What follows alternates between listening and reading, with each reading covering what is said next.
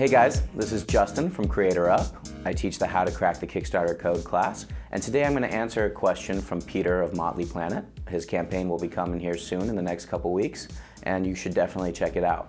So Peter was asking about how much noise do you need to have, or how much noise do you need to have made before you launch a Kickstarter campaign? What kind of Facebook presence do you need, or what kind of Twitter presence do you need? How big of an audience do you need and a following before you launch? So the first thing that I mentioned is that I would ask the question, how much are you trying to raise? If you're trying to raise 5, maybe 10 grand, I think you can do that from your own social circle, no matter how wealthy they are.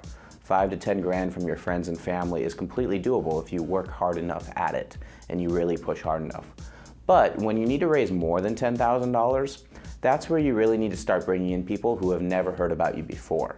Or you need to have a big audience in advance. And the question is, how do you do that? So obviously, I think it's best if you have a big Facebook following or a big Twitter following in advance, but some people don't have that.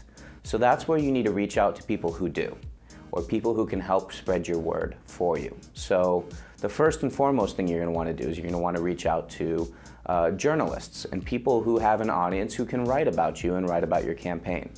And as much of this as you can line up in advance is great. So there's a great article on Tim Ferriss's blog by the guys who did the Soma, I think it was called the Soma water filter on Kickstarter, and they raised 100 grand in 10 days. I highly suggest checking out that link, and I'm sure we'll have it somewhere on the Creator Up page. But to kind of continue, who else has a big audience, or who else can you get involved in your campaign that might have a bigger social following than you have on your own? For instance, the people on your team.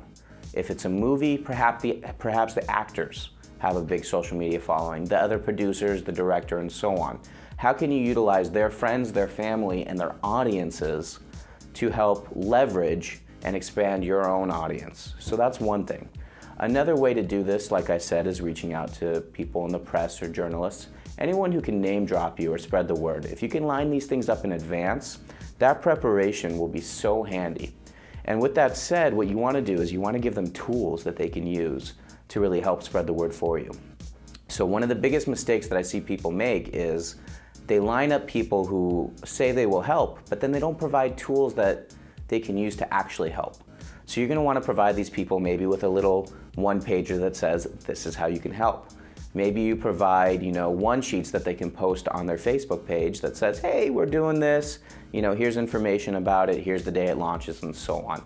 You're going to want to give as many tools to the people helping you out and helping you spread the word as possible. So before you launch, more than anything, prepare instructions and items that people can use to help spread the word for you. So that's a little bit about what you can do to help build the noise for your campaign. And yeah, I'm Justin of Creator Up, and I teach how to crack the Kickstarter's code. Check it out.